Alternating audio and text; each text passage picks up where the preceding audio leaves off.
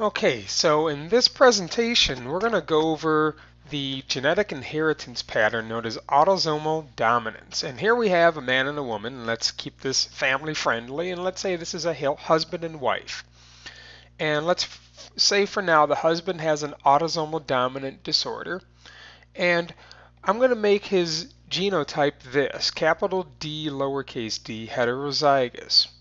And you'll see why I chose that in a little bit. The mother, I'm going to have her healthy, and so her genotype is going to be homozygous recessive, two lowercase d's. Well, this is kind of giving us a clue as to the pattern of autosomal dominance. Look at the key. If a genetic disorder is autosomal dominant, that means that the disorder is dominant and having the healthy allele is recessive. And when we look at the possible gene combinations, when we look at a Punnett square, you notice there's 4 parts to a Punnett square. That's because there are 4 possible allele combinations that a child might inherit. For instance, the child might inherit a capital D from dad and a lowercase d from mom, and this person would be heterozygous. Another possible combination would be a lowercase d from each parent. This would be called homozygous recessive. A third possible combination might be a capital D from the father and a lowercase d from the mother. This would be called heterozygous. And the last possible combination again would be 2 lowercase d's, one from each parent. And these are the 4 genetic allele combinations right here. These are the 4 possible genotypes. And in the case of autosomal dominance, you're often going to hear that if one parent has an autosomal dominant disorder, that they're going to have a 50-50 chance of having a child with the disease. So let's go into this in more detail. So first of all, what's an autosome? Well, autosomal dominant is the topic of this presentation. So what's an autosome? First of all, here's a karyotype. And if we look at the definition of an autosome by definition is a non-sex chromosome. That would be chromosomes 1 through 22, chromosome 1, 2, 3, 4. So in this karyotype, I'm numbering the chromosome pairs. We've all inherited 2 chromosome 15s, and 2 chromosome 21s, and 2 chromosome 3s. These are called the autosomes. These are the non-sex chromosomes. If you recall, chromosome 23 could be the XX for a female or an XY for a male, so chromosome 23 are the sex chromosomes. Autosomes are all the others. And so what we're going to look at are autosomal disorders. Autosomal disorders are disorders that are caused by a gene that happens to be located on one of these 22 chromosomes. Now you might be more familiar with autosomal recessive disorders. These are the disorders that kind of follow the rules and patterns that Gregor Mendel discovered when he was experimenting with pea plants. And in these disorders, an individual must inherit 2 copies of the allele, 1 copy of the allele from the father, 1 from the mother, in order to be affected. So I have that little key in the lower left-hand corner. Autosomal recessive is when healthy is dominant and the disorder is recessive. And so here we have an outline of a male and female and their child. Well, if the child inherits 1 dominant allele from the father and 1 dominant allele from the mother, the child's going to be healthy if the disorder is autosomal recessive. Of course, there's another possible combination. Perhaps the father will pass on a dominant allele, perhaps the mother will pass on a recessive allele, but if the disorder is recessive, the child's going to be healthy because of that capital H making the child healthy. And so with an autosomal recessive disorder, the only way to have the disorder is to inherit 1 recessive allele from the father and a 2nd recessive allele from the mother. Now the child would have the disorder if the disorder was autosomal recessive. So in autosomal recessive, which you might be more familiar with, healthy is dominant. I like to use H's when I do my Punnett squares, that's kind of the style and format that I use. You don't have to use H, but whatever letters you're going to use, they have to be capitalized if we're talking healthy, autosomal recessive. Healthy is dominant. And that means that the disease, whatever the disease is recessive. Examples of recessive, autosomal recessive diseases. Cystic fibrosis is an example of an autosomal recessive disorder here. And this is a disorder you may have heard of where it affects the lungs probably most severely. It causes a buildup of mucus and ultimately greatly shortens the lifespan, the life expectancy of the sufferers. And the reason this is called an autosomal recessive disorder, again, the gene that causes cystic fibrosis is on chromosome 7. Albinism, you may have heard. Albinism is where a person lacks those certain skin pigments, and so they often have a very white, pale appearance to their skin. Sometimes they have visual defects. They're more sensitive to sunlight. Well, this is also an autosomal disorder because the gene that causes albinism is on chromosome number 11. So you have to inherit one chromosome number 11 with the defective gene from the mother, and another chromosome 11 with the defective gene from the father.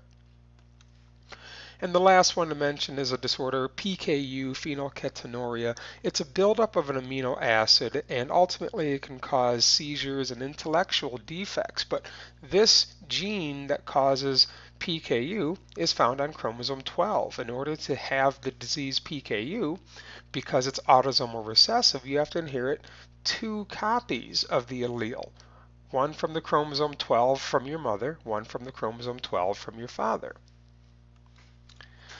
Well, what this karyotype shows, again, chromosome 23 is not an autosome. Chromosome 23 are the sex chromosomes. So if there are diseases on the X or the Y chromosome, we call them sex-linked. One that you might have heard of is a bleeding disorder called hemophilia.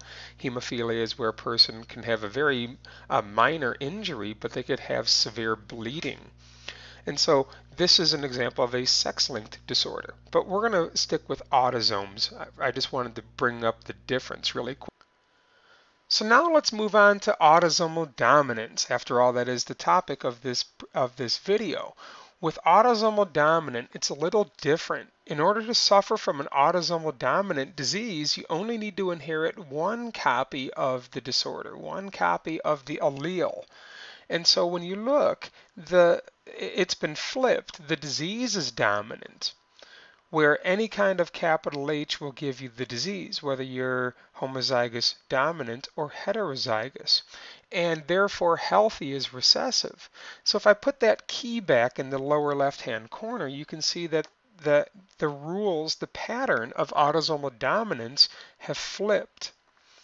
And so if we put our man, woman, and child back, if a child inherits one capital H from the father, one capital H from the mother, this used to be a healthy child. If the disease is autosomal recessive, the child will be healthy. But what we're looking at now are autosomal dominant disorders, and because the disease is dominant, this individual would have the disorder. Another combination might be if the child inherits a capital H from the father and a lowercase h from the mother, the child is still going to have a disorder. Even though they have a lowercase h healthy, even though they have one healthy allele, they still have one of the alleles for the disorder, and that's going to give the child the disease because the disease is dominant. And so the only way to have a healthy individual, if you have a history of autosomal dominance in the family, is to inherit not just one lowercase h healthy allele from the father, but a second lowercase h healthy allele from the mother. That's the only combination that will give a healthy individual. And that's probably the biggest difference between autosomal dominant and autosomal recessive. Examples of autosomal dominant disorders. Probably one of the more famous ones is Huntington's disease. It's a disease caused by a gene located on chromosome number 4. And you only have to inherit one chromosome number 4 with the defective gene. And what it causes is in the late 30s, early 40s, it causes brain cells to die, and the people start to have these uncontrollable muscle shakes. And the picture shows the folk singer by the name of Woody Guthrie, who sang, "This land is your land, this land is my land." And it's probably he's probably one of the more famous persons to have had Huntington's disease. Another example of a autosomal dominant disorder is a brain disorder called neurofibromatosis. The gene that causes this is on chromosome 17. You only have to inherit one chromosome 17 with the defective gene. It causes it causes tumors to form inside the brain, so very serious. And another example of a autosomal dominant disorder is abbreviated as simply FH, familial hypercholesterolemia, and it's a high cholesterol disorder that ultimately can lead to cardiovascular disease. And so these three examples are all characterized by being autosomal dominant. You only need to inherit one copy of the allele to have the disease. Let's go over some story problems to see if we can solve these genetic problems now. So let's go over a couple of practice problems. Just to remind ourselves, in autosomal dominant, the disease is dominant. So there's two possible combinations a person could have in order to have the disease. Now, in the story problem, the disease is dominant and healthy is recessive. So one of the problems you're going to be faced with is if you're told that a person has a disease, you have to figure out, are they capital H, homozygous dominant, or are they capital H, lowercase h, heterozygous? And when it comes to autosomal dominant, one of the deciding factors for you will be the age of the person who has the disease. Like it says in the notes, homozygous dominant individuals, they don't survive very long. They have such a severe form of the disease that it usually takes their life at a very young age. But if the person's heterozygous, they can live into their adulthood years. So watch this story right here. Paul has the disease called familial hypercholesterolemia, and his wife Stacy is healthy. The two of them have 3 children, and after testing, the middle child is the only one who's healthy. So Paul has the disease, and he's married with 3 children. That implies right there that Paul is in his adulthood years. The story never tells me whether or not Paul is capital H, or capital H, lowercase h. The story never tells me. But because Paul is in his adulthood years, married with 3 children, he has to be heterozygous. So let me set up a Punnett square. Paul is the square and Stacy is the circle. Squares represent male and circles represent females. And I'm going to make 3 branches, 1 branch for each child. I made the children boy, boy, girl, square, square, circle. You can make the children any gender you wish. The gender of the child is not very relevant in determining the genotype and phenotype of everyone here. Well, the story tells me that Paul has the disease, so I'm going to color in his square. And the story tells me that only the middle child is healthy, so I'm going to color in the other 2 children, because when you color in a circle and square, that implies they have the disease. I know Paul's genotype has to be heterozygous because he's married, he's got 3 children, he's clearly lived into his adulthood years. And the story also tells me that Stacy is healthy, so I now know Stacy's genotype. Well, now that I know Paul and Stacy, I can set up their Punnett square. And when I set up their Punnett square, all I have to do now is fill in the 4 Punnett squares. And once I've done that, I can fill in the inside of the Punnett square just as a reminder that anything with a capital H in it, the person's going to have the disease called familial hypercholesterolemia. But the two bottom squares, are healthy individuals. So you can see there is a 1/2 chance. There's a 50-50 chance that every child will have the disease. You can see that in the Punnett square right now. Well, look at the 3 children. I know that the child on the left, the square on the left, is colored in. They have to have the disease. The square in the middle is not colored in. The square in the middle has to be healthy. The square on the right is, the circle on the right is colored in. That tells me the circle on the right has the disease. So from very little information, I was able to figure out all of this. So here's our final practice problem that we're going to do together. Huntington's disease is a dominant disorder found on chromosome 4. Betty and Marcus met at a support clinic that they've been attending to help them cope with the knowledge of their illness with Huntington's disease. So both Betty and Marcus have Huntington's disease. They met one another while they were trying to receive emotional support because they knew that they had Huntington's disease. And now they want to know the risk of having a healthy child now that Betty is pregnant.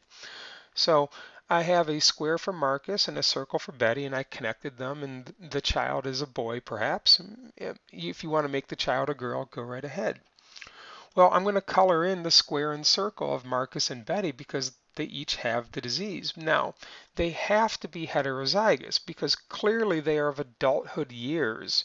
They're at the age to marry and have a child. If either of them were homozygous dominant, they would not have lived this long into their life. They have to be heterozygous. So now that I know Betty and Marcus are heterozygous, I can fill in the Punnett square. And when we do, we kind of have some sad news in this Punnett square. Look at the Punnett square in the top left-hand corner. That's the severe version of the disease. There's a 1 in 4 chance that child could be born with a severe form of the disease. You can see that there's 2 Punnett squares that have the heterozygous combination, and there's only a 1 out of 4 chance that that child will be healthy. So there's some fairly depressing news here. So we can see that the probability is really not on their side in this example here. But this is what we've learned, we've learned how to calculate and make predictions. And so go ahead and pause the video here, and I hope this was helpful as we go about our understanding of genetics. Pause the video and try to answer some of these questions. If you're in my biology class, bring your answer to me on a separate sheet of paper. I'd be happy to check them for accuracy. Good luck.